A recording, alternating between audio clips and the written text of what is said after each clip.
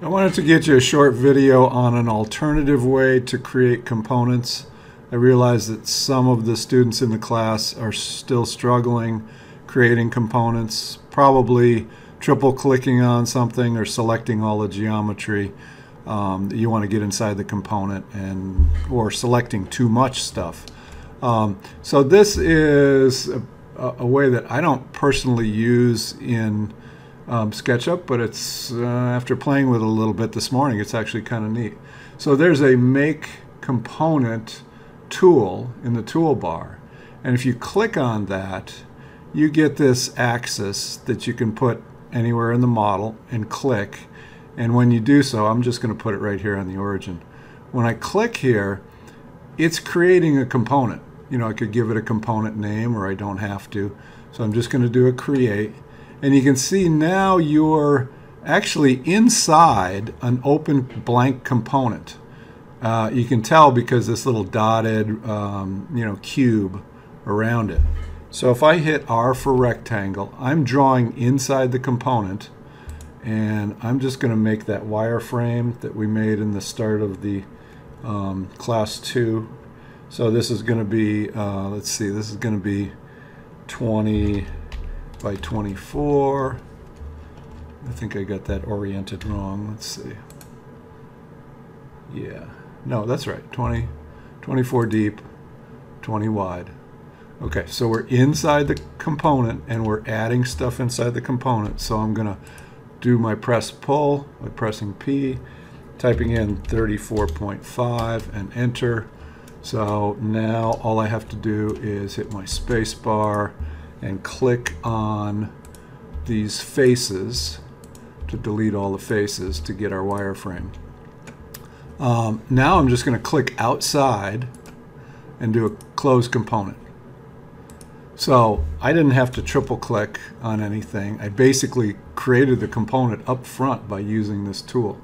So let me do the cabinet sides just to show you again. So the thing is, this tool is not available. It's grayed out if I have a component selected. You can see if I click on the wireframe, I have a component selected. I can't create a new component. If I click away from it, now I can create a new component up front. So I have a choice of where to start with this coordinate system. I'm just going to put this in the corner of the wireframe, do a create. So we are inside a blank component. So I'm going to press R for rect. I can still use the wireframe as a guide here. I'm going to do a P for push-pull, push that in 3/4 of an inch. I'll do a T for tape and come up 3 from here. Click on this edge and go over 3 and press enter. R for rect, and draw a rectangle to cut our kick out of the cabinet, and did a press pull to get rid of that. So now all I have to do is close this component. So I'm clicking outside of it anywhere, right clicking outside of it anywhere, and do a close component. So if I want to make a copy, same way, click on it, M for move, hit Control or Option, drag this over to the other side. I'm going to erase my guides by pressing G. And if I had tags going, I could have had a wireframe. And I'm going to make another tag for my casework. And now I'm going to hit my space bar, select this wireframe component, and I'm going to move that into my casework. I'm sorry, I should have moved that into my wireframe.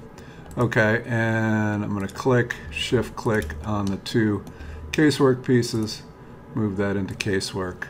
So you can see nothing's different except for the procedure of making the component. You essentially make the component ahead of time by using this tool. So if I click on this, I get this little axis that I click somewhere in the model. I do a create. The component is created. I'm inside the component.